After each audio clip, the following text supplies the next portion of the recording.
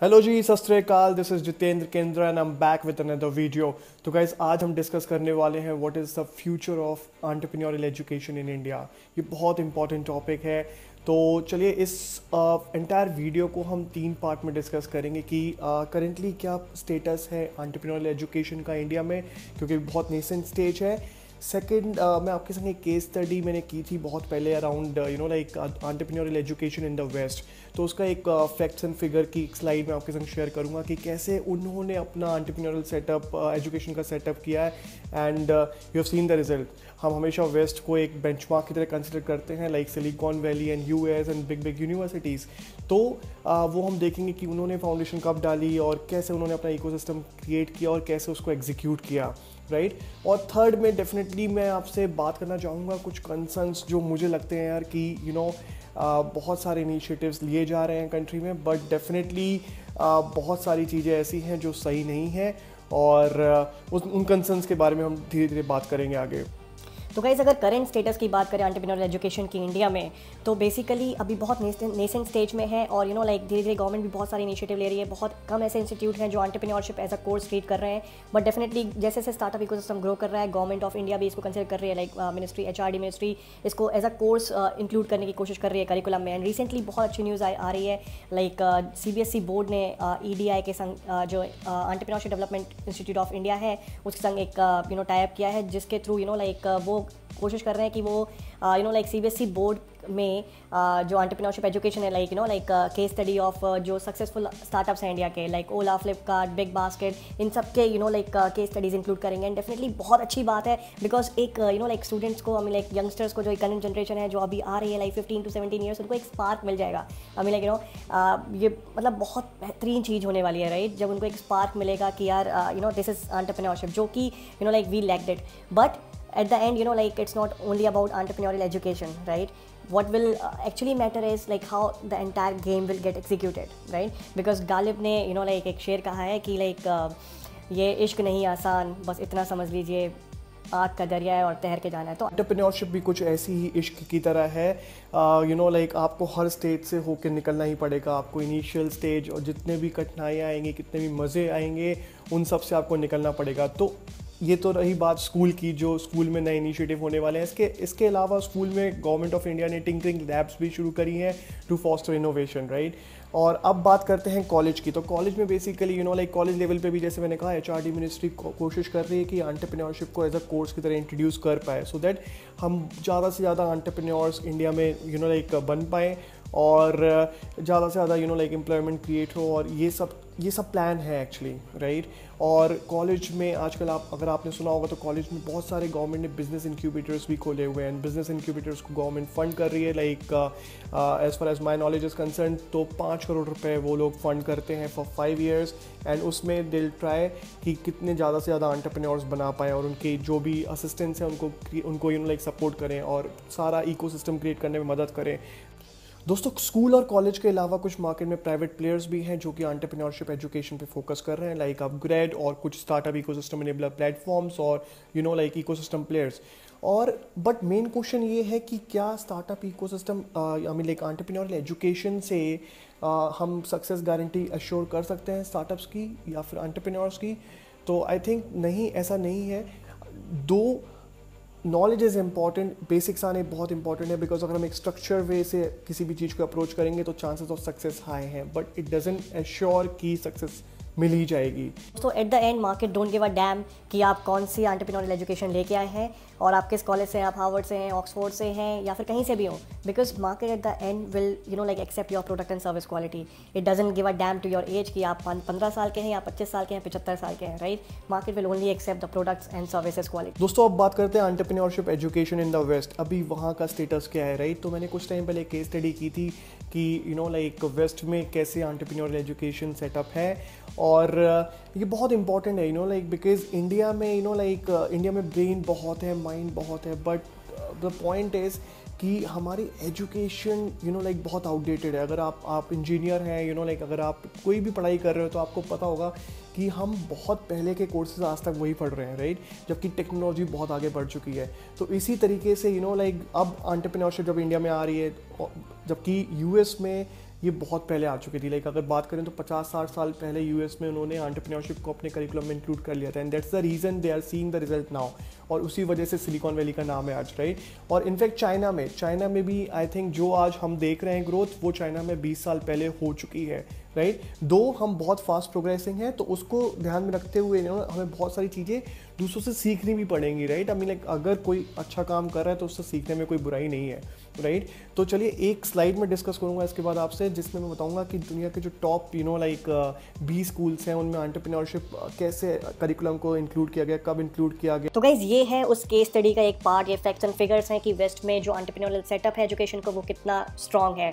तो यहाँ पे मैंने आपको कुछ दिखाए हैं अराउंड 23 टॉप यूनिवर्सिटीज़ वर्ल्ड की, राइट। और हम इसमें कौन कौन से पैरामीटर डिस्कस करने वाले हैं, वो है कि ये कोर्सेज सबसे पहली बार इन कॉलेजेस में कब ऑफर्ड हुए, उसके बाद कितने एंटरप्रेन्योरियल रिलेटेड जो कोर्सेज हैं आज की डेट में ये यूनिवर्सिटीज़ रन करती हैं, फिर करंट ट्यूशन फी क्या है इनकी, और कितने परसेंटेज स्टूडेंट एनरोल हैं उन कोर्सेज में। तो बेसिकली इस परसेंटेज से हमें ये पता चलेगा कि कितने लोगों का इंटरेस्ट है एंटरप्रेन्योरशिप में वहाँ पे, राइट। हम कोर्सेज सेटअप शुरू कर दें बट अगर स्टूडेंट ना आए तो फिर कोई फ़ायदा नहीं है, राइट। तो वो अवेयरनेस और ये मोटिवेशन फैक्टर भी लाना ज़रूरी है, ठीक है। उसके बाद लास्ट 5 ईयर्स में इन कॉलेज से कितने स्टार्टअप्स निकले। फॉर एग्जांपल हार्वर्ड यूनिवर्सिटी से 182 स्टार्टअप्स पास आउट हुए हैं, राइट। और उन्होंने जो फंड रेज किया है वो किया है, this is huge amount, like almost 1 Arab 20 crore $US। और इसके साथ साथ ये सारे कॉलेजेस बिजनेस कंपटीशन प्राइजेस भी रखते हैं, like $3 lakh and like that. और उसके बाद आउटसाइड जो जितनी भी स्पॉन्सरशिप है वो आती ही रहती है। तो लेट्स स्टार्ट फ्रॉम बिगनिंग। तो हार्वर्ड यूनिवर्सिटी नंबर 1 कॉलेज है in terms of entrepreneurship education. 1947 में जब हमारा देश आज़ाद हुआ था तब इन्होंने पहली बार entrepreneur related activities I mean like setup शुरू किया था।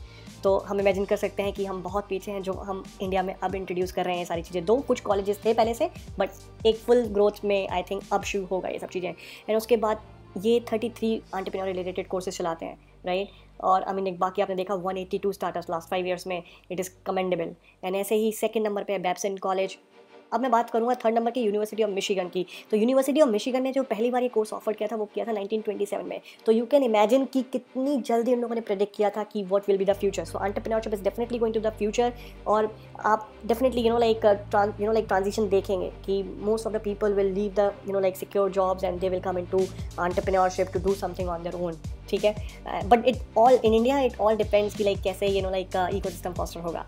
एंड इसमें ऑलमोस्ट 62 कोर्सेज हैं। तो मैंने यहाँ पे हाईलाइट किया हुआ है सबसे ज़्यादा कोर्सेज बैप्सन कॉलेज ऑफर करता है, जो कि 79 एंटरप्रेन्योर रिलेटेड कोर्सेज हैं इनके यहाँ, राइट। और हार्वर्ड यूनिवर्सिटी की मैं एक और बात बता दूँ आपको कि हार्वर्ड यूनिवर्सिटी के जो फर्स्ट ईयर के स्टूडेंट्स होते हैं MBA के ऑलमोस्ट 1800 to 2000, उनको फर्स्ट ईयर में एंटरप्रेन्योर मैनेजर के नाम से कोर्स कराया जाता है, राइट। अब यहाँ पे आप देखें मैंने रेड से मार्क कर रखा है कि कब से जैसे स्टूडेंट एनरोलमेंट परसेंटेज बैप्सन यूनिवर्सिटी का 100% है, यूनिवर्सिटी ऑफ मिशिगन का 100% है, उसके बाद university of Washington, university of south Florida, ये सब 100% है। और सबसे ज़्यादा स्टार्टअप्स जो निकले हैं वो बरूच से निकले हैं, ये एक यूनिवर्सिटी है। और इसमें जो फंड रेज हुआ है वो करीबन इतना है, और बिजनेस प्राइस कॉम्पिटिशन $250,000, राइट। तो आप इसको यहाँ पे स्टॉप करके एक स्नैपशॉट ले सकते हैं इफ़ यू विश। एंड ये जो लिस्ट है ये थोड़ी सी पुरानी है, ये चेंज थोड़ी बहुत हुई होगी, ज़्यादा नहीं, थोड़ी बहुत रैंकिंग का चेंज आया होगा। And but all together I just wanted to let you know कि ये सेटअप वहाँ पे बहुत पुराने हैं एंड ये सक्सेसफुल इसीलिए है बिकॉज इन्होंने ये जो आप फंड रेज का कॉलम देख रहे हैं ना, ये फंड रेज दिया है वहाँ से। एंड क्या अब मैं इसके बाद में आपसे डिस्कस करने वाला हूँ कि मेरे कंसर्न और लाइक क्या है, और आप अपने पर्सपेक्टिव भी शेयर कर सकते हैं। तो गाइस आपने देखा कि वेस्ट में जो एंटरप्रेन्योरियल एजुकेशन सेटअप है उसने कितना बड़ा रोल प्ले किया है वहाँ के इकोसिस्टम को सेटअप करने के लिए, बड़े बड़े एंटरप्रेन्योर्स बनाने के लिए।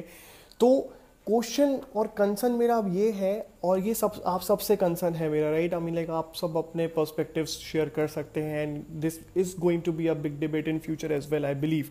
बिकॉज सी आपने इनिशिएटिव्स ले लिए, बट क्या इसको एग्जीक्यूट उस लेवल पे कर पाएंगे, या फिर again it will be an education industry. अब लोगों को लग रहा है कि स्टार्टअप इकोसिस्टम इंडिया में ग्रो कर रहा है, तो बहुत सारे एजुकेशनिस्ट आएंगे, बहुत सारे इंस्टीट्यूशन आएंगे जो कि इस कोर्स को लाइक एक different all together different branch के फॉर्म में एग्जीक्यूट कराएंगे, राइट। बट वो सिर्फ क्या मतलब अर्निंग सोर्स बन के रह जाएंगे, या फिर ये उस लेवल का एग्जीक्यूशन कराने में सक्सेसफुल होंगे, राइट। कि उन्होंने लाइक अपने स्टार्टअप्स को बहुत बड़े फंड्स करवाए एंड ऑल दोज थिंग्स। दो अगर एक जस्ट मेरी ऑब्जर्वेशन थी, और मैंने लास्ट कुछ दिनों में कुछ कॉलेजेस के बिजनेस इंक्यूबेटर से बात की थी कि like like how the things are working, तो वो कंसर्न अभी से शुरू हो गया। मैं कॉलेज का नाम नहीं लूँगा, बट लाइक गवर्नमेंट्स ने फंड किए हुए हैं, 5-5 करोड़ रुपए दिया हुआ है उनको उनके सेटअप के बेसिस पे। एंड उन्होंने जो टीम, एक अलग से टीम होती है बिजनेस इंक्यूबेटर्स की, जो कि स्पेशलाइज एक्सपर्ट्स लेते हैं स्टार्टअप इकोसिस्टम्स के एंड ऑल दो स्टफ्स।